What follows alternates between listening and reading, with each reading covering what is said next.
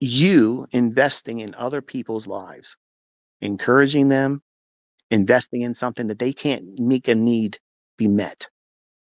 And you step right on in there like an angel. They didn't expect it. You didn't expect it. The opportunity presents itself and you swoop right on in there. Done. It's handled. And you don't make it a big deal about it. You don't say, look what I did over here, guys. This is a person I just had to help this family out. Don't do that. And if you share these testimonies, I notice what I said here. I've said things I've had my students tell me they did, and they proved it. It's not just talking points.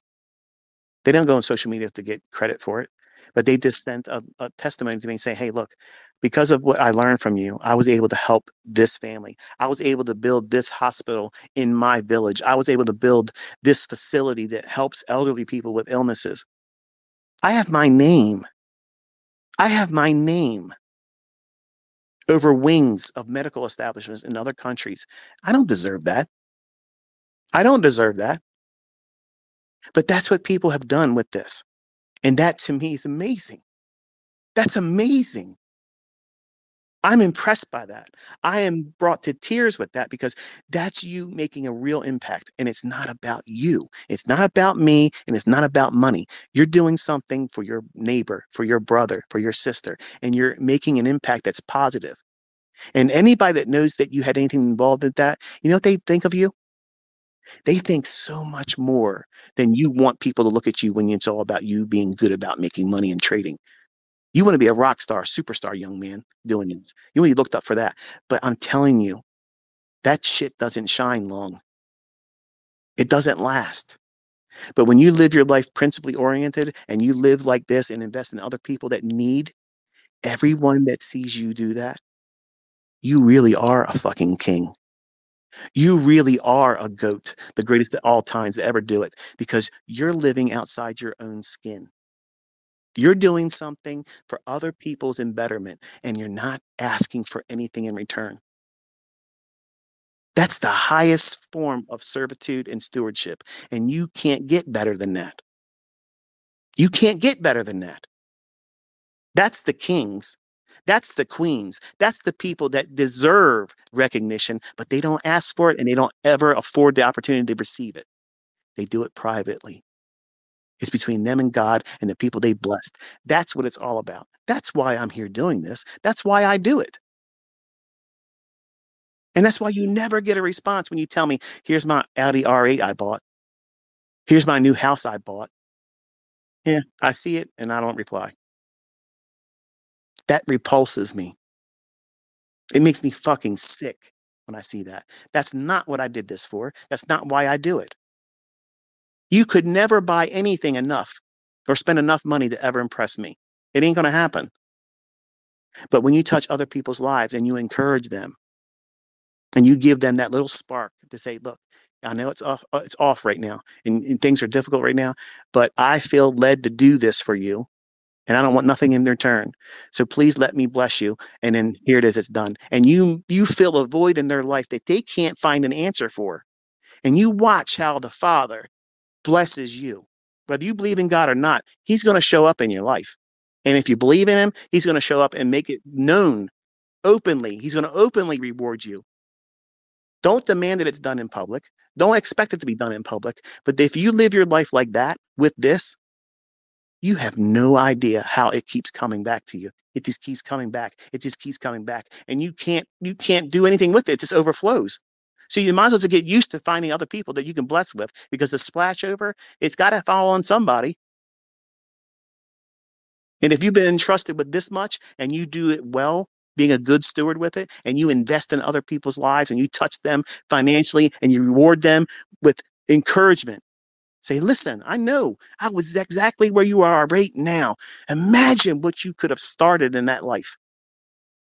Imagine the family that you hold together because you did something that they didn't expect and you had the resources. And it ain't going to hurt you. It ain't going to break you. This is easy to go out and make another six figures. It's easy to do that. It's absolutely easy. You just walk over to the money tree and pluck it off. But they can't do that. And that doesn't make you better. It doesn't make you superior. It doesn't make you something that that you should be worshipped for. But you've been entrusted with this ability. You've been entrusted with this skill set. So you might as well learn to bless other people with it. And when you do, you never run out of it. You never run out of it. You never run out of oil. So stop romancing the uncertainty and embrace the uncertainty. Live your life principally oriented. Build your enterprise around your trading with these things in mind. Let these be the motivators, not just, I want to live a good life. Why? Why do you deserve that? If that's all you're going to do, it's going to be very difficult.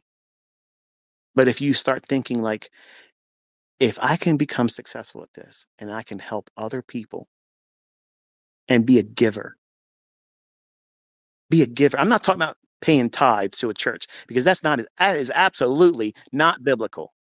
That is not biblical. It is absolute. I don't give two shits what you believe because we can go into the scriptures. I'm going to tell you, it ain't real. It is not scriptural. You are not supposed to be paying 10% of your income, period. Absolutely not.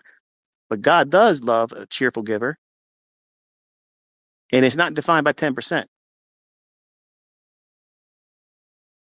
But you should have this giver mentality. You should have this giving mentality. It should be part of who you are as a character. That person that embodies who you are, if you're not a generous person, you are not going to be successful. I promise you, you might have immediate gratification. You might get a windfall victory, but that's all it'll be. It won't be a lifestyle. It won't be a lifelong constant flow of income. It won't be like that. It will not be like that.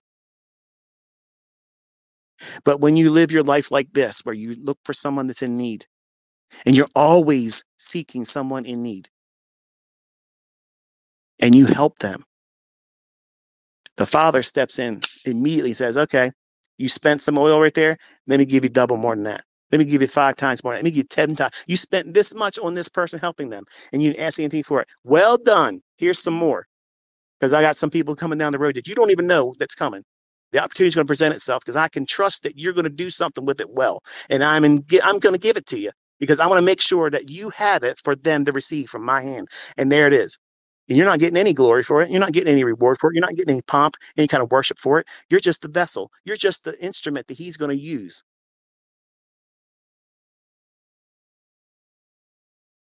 Are you ready to live like that?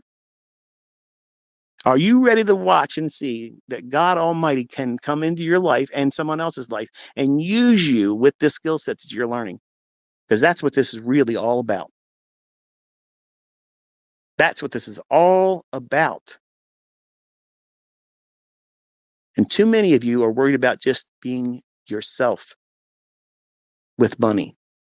And that's why you're failing. And that's why you're not going to be successful because it's too little of a goal. Because if it's just about you making money and living well, you're selling yourself short. You can't imagine the joy and the happiness it feels to live a life that you can look back on and say, look where that family's at now. Look where that family's at now. And God gave me the unique opportunity and privilege to be in at the right time to help them. And you get to see what your small participation in that family, that person's need, and how they turn things around. You have no idea, man. You have no idea. Many of you people are living life all wrong. You're so self-centered. You're so fixated on what it is that you get to get out of this world and not what you can put into anybody else's. That's why we're here. We're not here for us to be pillars of self-worship and attention. We're here to help each other up, lift each other up, and talk each other up. That's what it's all about. So hopefully you found this inspiring. Hopefully it was something to get your gears turning. But I don't want things misrepresented or misconstrued why I do what I do. What was my motivation? What is my motivation? Because you heard it today. And those of you that have listened to me with your heart, not just with your ears, You've done a lot of these things I've said, and I can't tell you how much of an impact it's had on my personal life. My family's encouraged by it. We weep with joy when I see the people that have done well with this information and they live outside of themselves and they make it their life's passion to find constantly, always, how they can take what they have. Because you have a limitless supply, folks. That's what you don't realize. You have a limitless supply of new money all the time. Anytime you want, you walk out there and you get more of it. But what are you using it with? What is the purpose of you getting more of it? Because if it's just for you, that's why it's harder for you. When I asked God to open my understanding, I said, listen, yes, I want to be successful, but I feel like I need to ask it this way. If you give me understanding, I will spend the rest of my life helping other people learn it too. And as long as you give me my mental faculties and my ability to do so, I will do that. And I made it about other people, not just me. And then, yes, I started hearing, look here, look here, look here. I would have a question that would pop in my head that I didn't know where it came from. Why would the market stop here? Why would it do this? Why would it do that? And then I would hear audibly, look here. Now that sounds crazy, doesn't it? It sounds absolutely crazy. But look at what I'm able to show in price action. There's no books teaching that. There's no books telling you that stuff. And it repeats over and over and over again. So I listened, I took notes, and I took direction. And there it is. Sometimes I didn't hear things audibly. Sometimes I just felt an unction. Like I felt like it was pressuring me to look at this and don't look so much at that. I'm wasting time. Stop doing that. Go over here and spend time looking at this. And because I was by myself, I poured myself into this and I was doing it for something above and beyond just me. I'm of the belief that he listened. What else should I be able to attribute it to? Because I worked real hard studying and that didn't do it for me. I spent a lot of money, a lot of time, and none of that stuff worked for me. But when I said, I'm at my wit's end, like I'm done trying it like this. I don't have any answer for it. If you help me, I will spend the rest of my life helping other people. And in a lot of ways, it's like a ministry. And I'm not a poster child for Christianity. I'm not a poster child for wholesomeness. I make mistakes. Sometimes I say words I'm not proud of. I am not perfect. I sin every single day. And I ask for forgiveness every single day. Every time I do a live stream, I ask and repent. Every time I do a Twitter space, I ask him and I repent. And I always say, if I said something that led anybody astray, forgive me. That's not my intention. If I say something that offended anyone, please forgive me. That was not my intention. But I have a very unique perspective that many of you don't realize. And I don't deserve it. I didn't deserve it. I don't deserve to have this information. I don't deserve to have this skill set. I don't have the position that I can say I earned the right to have this, because I don't. But I believe that it was given to me because he knew my heart. And there isn't a person in this industry that's working harder than I am than helping you and anyone else that's willing to learn it. And the proof is I could still be making millions of dollars selling it. Right now, I could do it again. And I have no interest in ever doing that again. I love the fact that I can touch other people's lives and they know there's no sales pitch. There's no gotcha sales, no pressure sales. Hurry up and before this deal ends. That's not here. None of that's here. And yet you still see me coming out here live and telling you what's going to happen in the marketplace using the concepts that I'm teaching, lending you my experience. And every single day, and when I wake up, I pray for myself and my family, and I pray for all of you. I pray that God uses what I teach, what I've taught, and what I say today to encourage you, to inspire you, and bless you. I do this every single day. Even for the people that say they hate me and troll me, I say it the same way for them. Some of you take the things that I do online as antics and to get things moving and talking. You take them personally. None of the things I ever say should be ever taken as personal. I have a character online, just like a Christian that plays a part in a movie. That's not who they are. They're just playing a part. ICT is a part. That's a role. That's all it is. You're hearing who I am. This is who I really am. And if you met me, you would not be impressed. You would not look like, oh, I want to live like you. That's not what this is. But because I know the dynamic with most young men, they want that gladiator to look up to. They want that wartime hero. They want that Deadpool figure to latch onto. And it garners your attention initially. And hopefully I can hold your attention long enough so that we can hear the things I've talked about today. Because this is the stuff that makes you money. This is the stuff that gives you the successful life. And this is the person that you really want to be, that people look up to, that live their life like this. Not that money grubbing, self servicing person on social media that you think is where you should be. I get asked a lot, what's my opinion of Andrew Tate? I think he's a piece of shit, and he takes other people's resources and monetizes them and takes advantage of people's stupidity. I don't look up to somebody like that. I would never look up to somebody like that. So I understand his selling points. People look at that as that's an alpha. That's a person that's a strong person. I'm not impressed with any of that stuff. I'm disgusted by it. And I'm disgusted with his perspective on women. I'm disgusted with how he talks about other men. And he tries to be something he's not. And that's my opinion. And anybody that has an aspiration to have an online persona like that is ugly to me. And I'm nobody. I mean, my opinion doesn't matter in this, but I use enough of those selling points. Not that because I was doing things before Andrew Tate was ever Andrew Tate, right? But I would do things that were controversial to get people talking, garner attention. I can carnival bark. That means get people come up to the to the game, hold your attention, then challenge you, so that way you make a decision. Look at the content, see if it works, and I challenge everybody. See if it doesn't work, like I said. And the people that do that task of going in to prove it doesn't, they're converted.